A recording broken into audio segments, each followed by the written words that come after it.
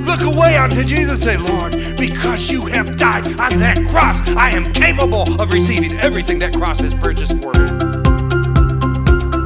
And sometimes God speaks over us and we're not willing to listen to wisdom. All of this is available to us. There's all of this good, awesome kingdom glory.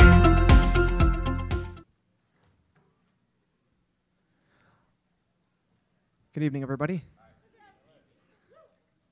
I'm going to be in 2 Kings chapter 2, if you've got your Bibles.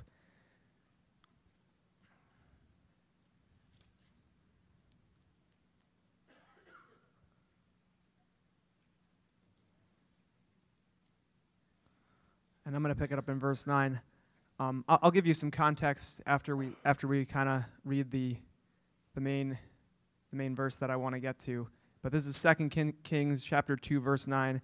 And this is about Elijah and Elisha, and it's right before Elijah leaves earth in a whirlwind. So when they had crossed, Elijah said to Elisha, "Tell me, what can I do for you before I am taken from you?" "Let me inherit a double portion of your spirit," Elisha replied. "You have asked a difficult thing," Elijah said. Now, you've got to understand contextually, Elijah was the man. Like this is the man of God of the hour. The whole nation of Israel was in turmoil. King Ahab had married Queen Jezebel, and Jezebel was a worshiper of Baal or however you say that name. And prophets are being killed, covenants are being broken, false worship, idolatry, everything that can go wrong for a theocracy, it's being turned upside down. And Elijah is basically, he's been kind of manning the ship by himself for periods of time while he's been facing this opposition. And actually, just a few chapters prior, which would be in First Kings, I think it was chapter 19, Elijah just basically slaughtered all of the prophets of Baal. Am I saying that right? Baal. I'm just going to say it, and you'll know what I mean. So he followed the direction of the Lord, and through a supernatural set of circumstances, he ends up slaughtering all of these followers of Baal. And when Queen Jezebel finds out about that, she is absolutely irate. She's like, by this time tomorrow, may you be among those prophets with the same fate. And so she sent all of her resources and men and everything after Elijah, and now he's in hiding, he's on the run, and he's basically off in a mountain somewhere, off in a cave somewhere, a couple different hiding places, and he's praying to God. He's like, all right, God, I'm alone. Why don't you just take me home now? Why don't you just, I'm done here.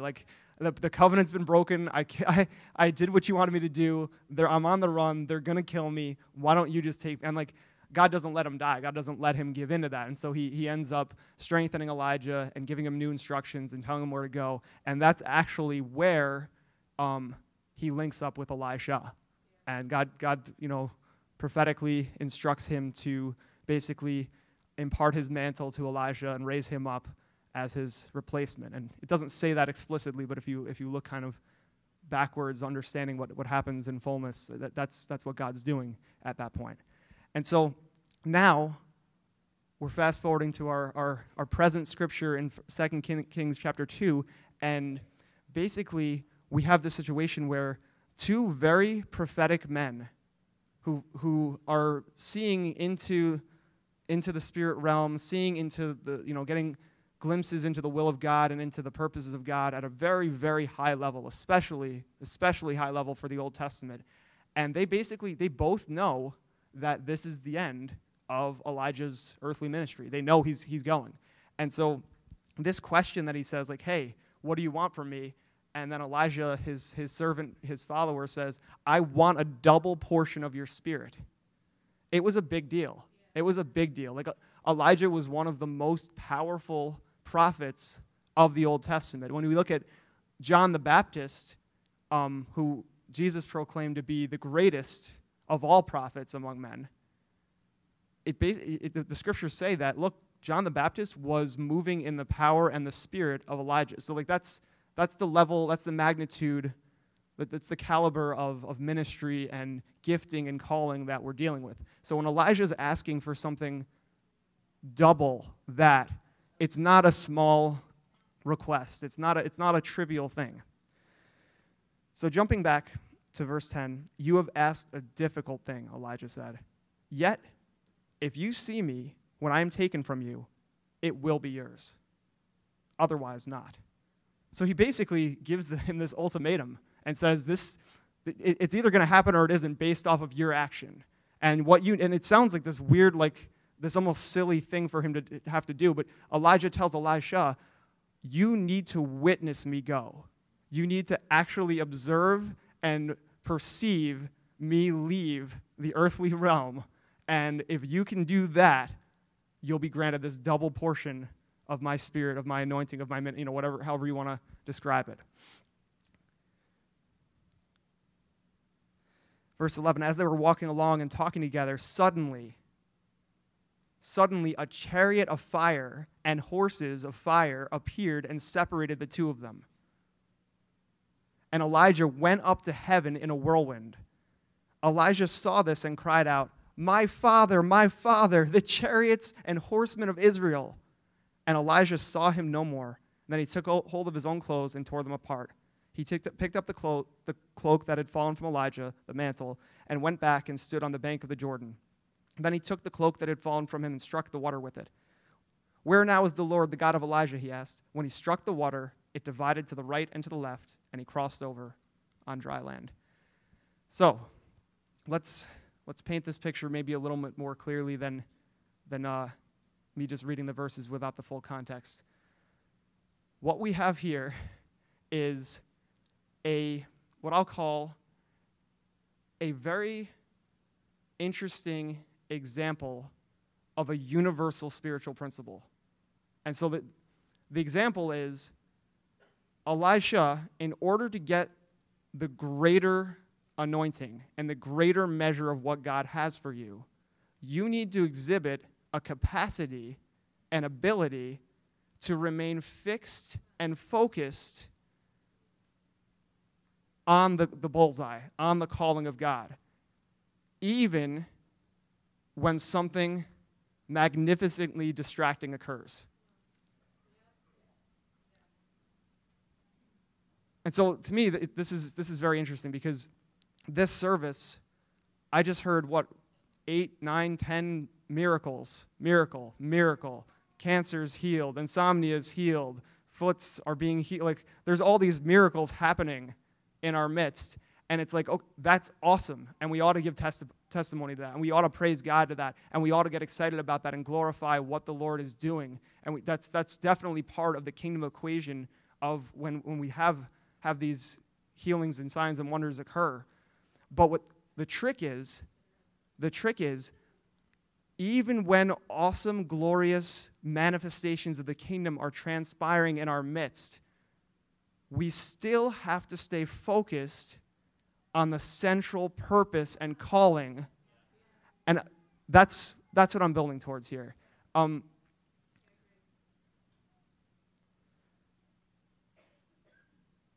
guess I'm not going to read that much of this. I'm probably going to summarize a little bit. But at the beginning of the chapter, this chapter 2 of 2 Kings, it just opens up and it says, when the Lord was about to take Elijah up to heaven in a whirlwind, Elijah and Elijah were on their way from Gilgal. Elijah said to Elijah, stay here, the Lord has sent me to Bethel. But Elijah said, as surely as the Lord lives and as you live, I will not leave you. So they went to Bethel. And so this little interaction happens like 3 times. Different places, they go to Bethel, they go to the Jordan, they go to various places, various significant locations within Israel. And each time, Elijah tells Elijah, hey, leave me alone. I'm going to go off to this next place God's calling me to go to, and you got to leave me alone. And each time they visit a new locale, they're greeted by a prophetic guild of people. They call them the sons of prophets. And these sons of prophets, each time they tell Elisha, hey, don't you know that your master is going to go away from you now? And so I'll read one example, because that happens 3 times too. Verse 3. The company of the prophets at Bethel came out to Elijah and asked, do you know that the Lord is going to take your master from you today? Yes, I know, Elijah replied, but do not speak of it. And so like each time Elisha had to remain fixated on his primary directive of getting an impartation from this man of God.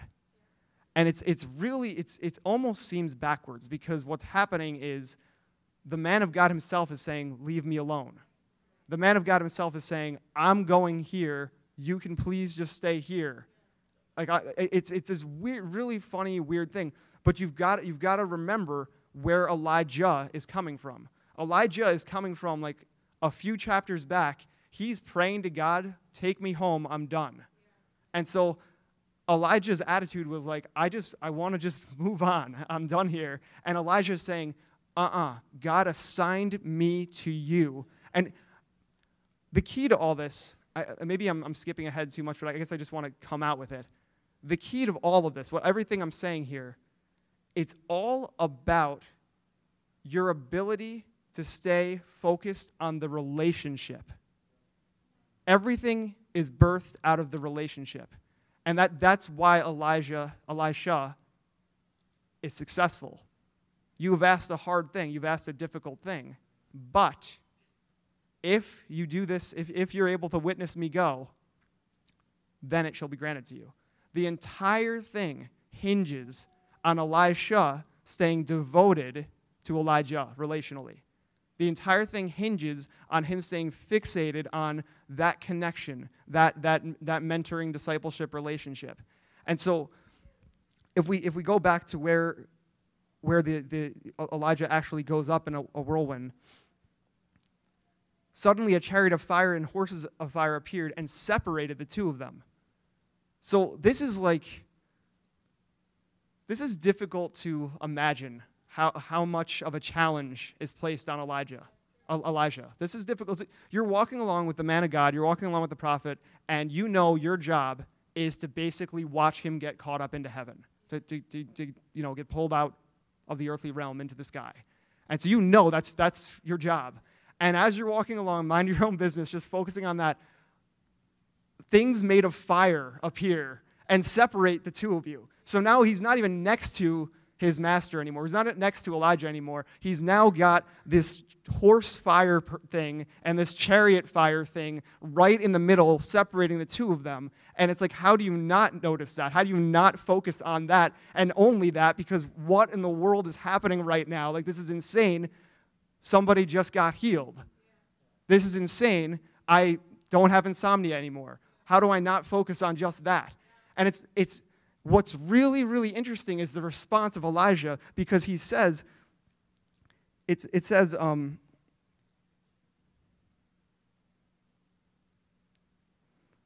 separated the two of them, and Elijah went up to heaven in a whirlwind. Elijah saw this, so he saw him go up into the whirlwind in heaven, and then said, he cried out, my father, the chariots and horsemen of Israel.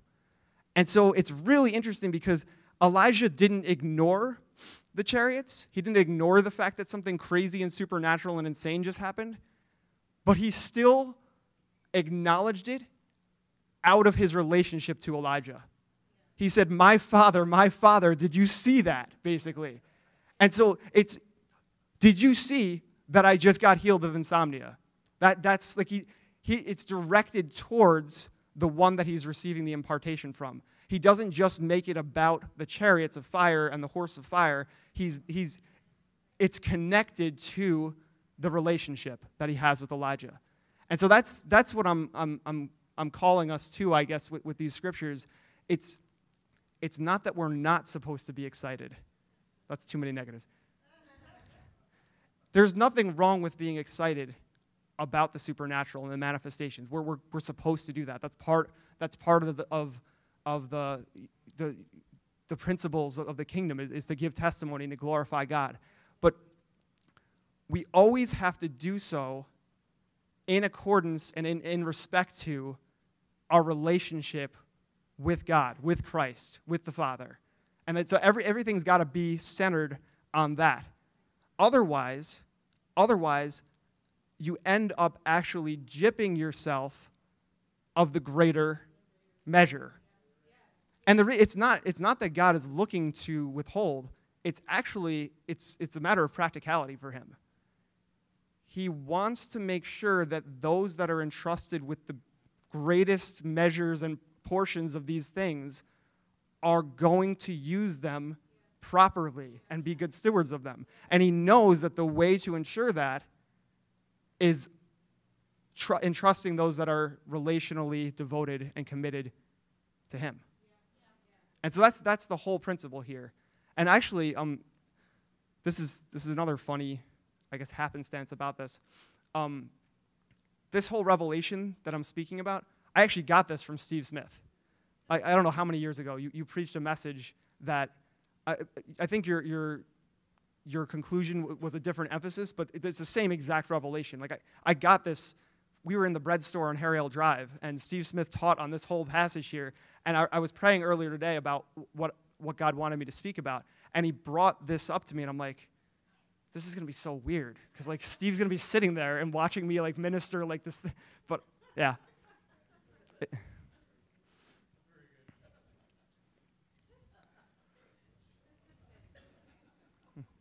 Yeah. Yeah.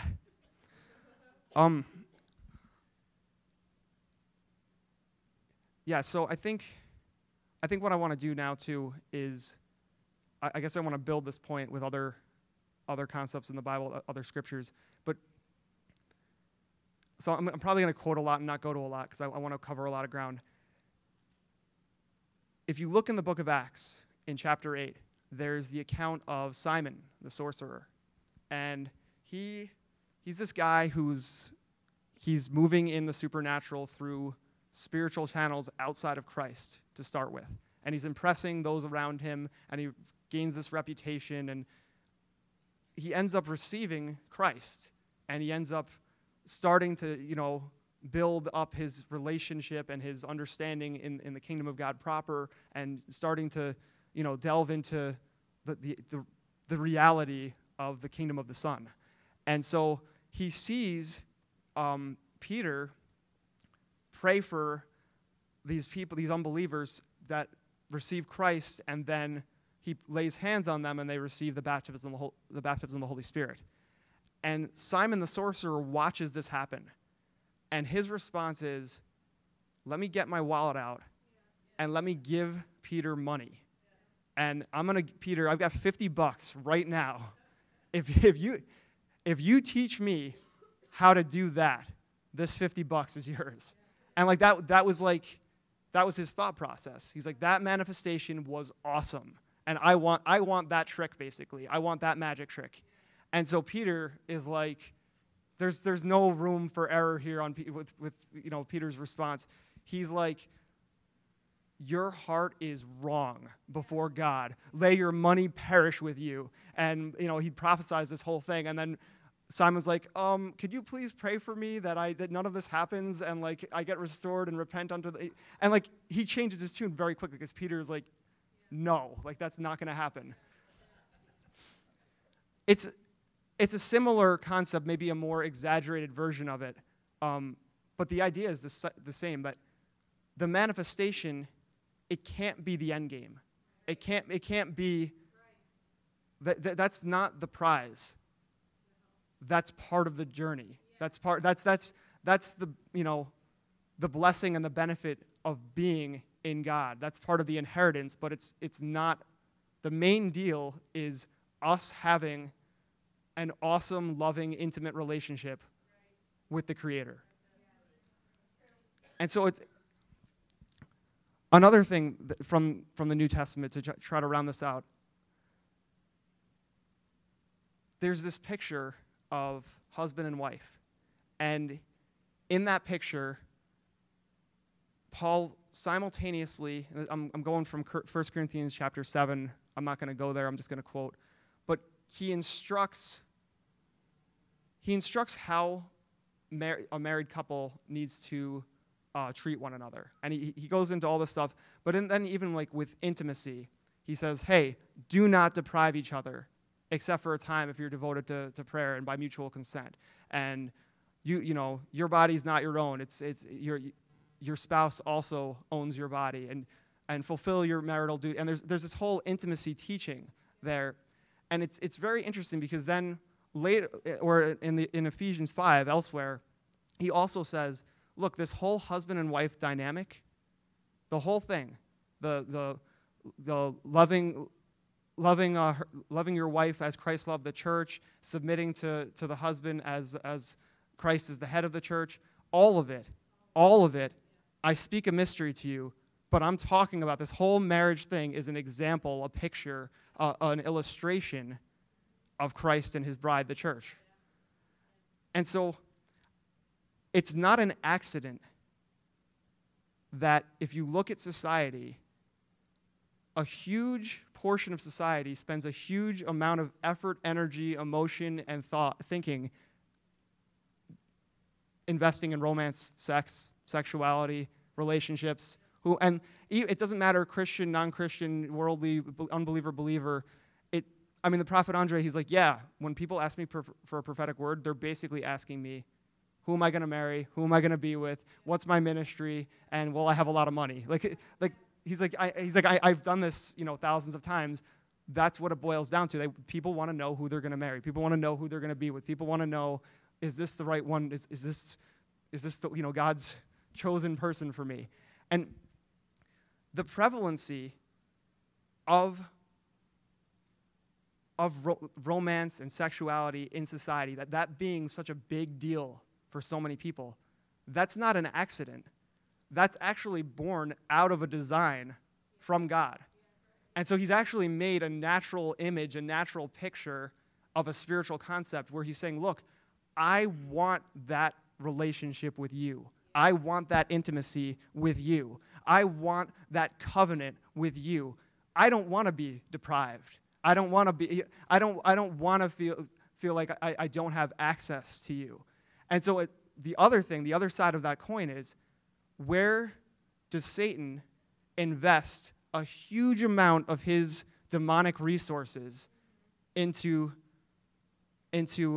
perverting? You can look at any grocery store, it's the magazine covers, the TV shows, the movies, the music. It's all from that beat of, I want to try to dislodge the design of God in this area and cause people to go astray and lose focus on a singular man and woman relationship, and it doesn't matter what version of, but some form of deviation from that. And it's all about that. And it doesn't matter whether you're currently married, have been married, or have not yet been married. The attack is still the attack, and it's still in that arena. And he just might come at you from a slightly different angle based off of what your current situation or circumstance is. The point is, Satan is going to try to take this thing, this relational, romantic, intimate design that God's given us a natural physical picture of, that's reflective of our relationship with him, and he wants to distort it, he wants to pollute it, he wants to twist it. And so the reason why Satan's so hung up on that is because he sees the spiritual implications. He's looking at it from 20,000 feet, and he's like, he doesn't care about sex. He cares about ruining your capacity to be intimate with God. That's his end game.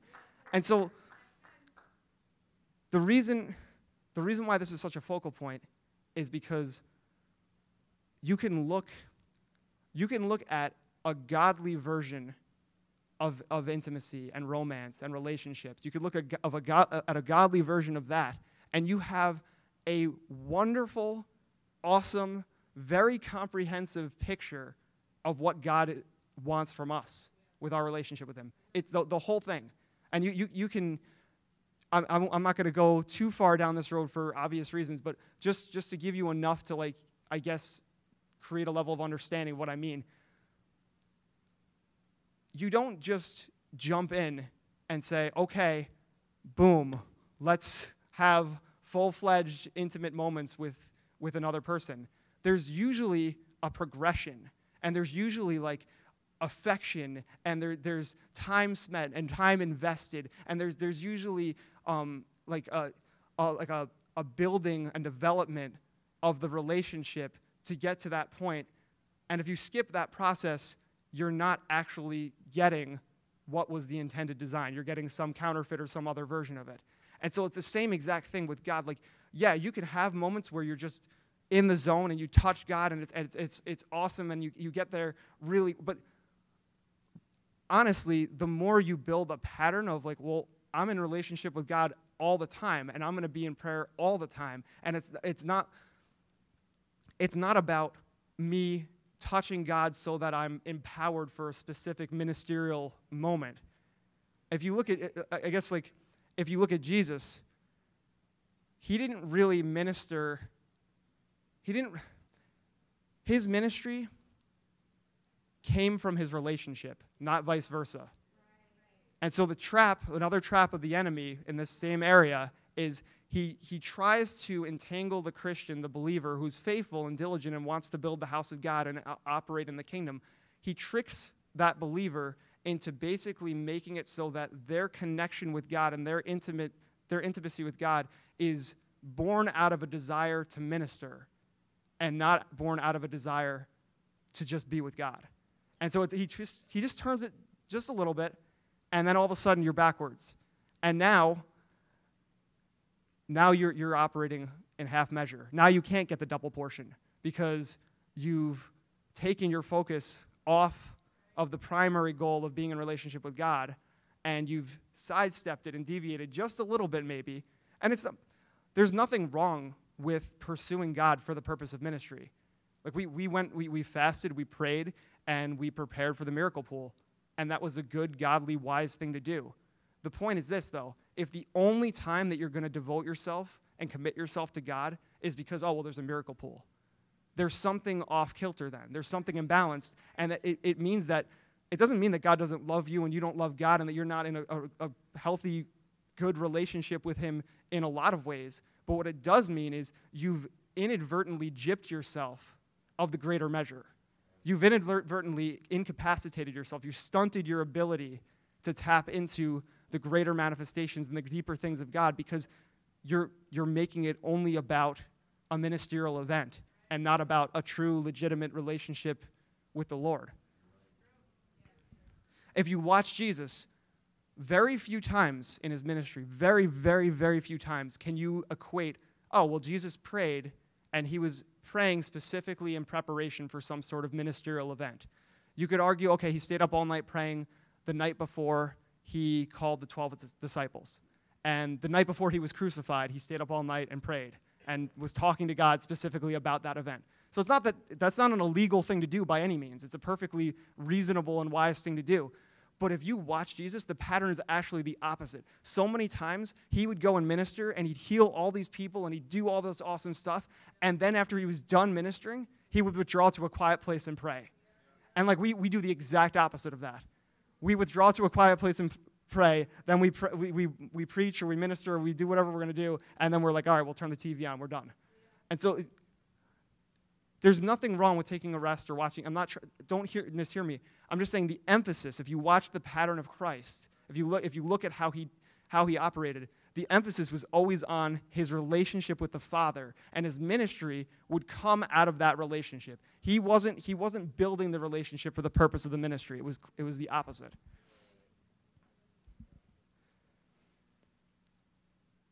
So yeah, this is a message that I would probably not have chosen to give, to be honest. I didn't like set out to do this.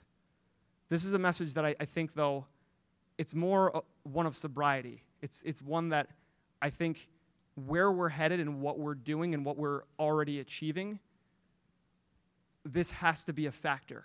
This has to be a consideration. Otherwise, we're gonna gyp ourselves ultimately and gyp those around us. But I'm going to turn it back over to Pastor Keith, and he's going to close us.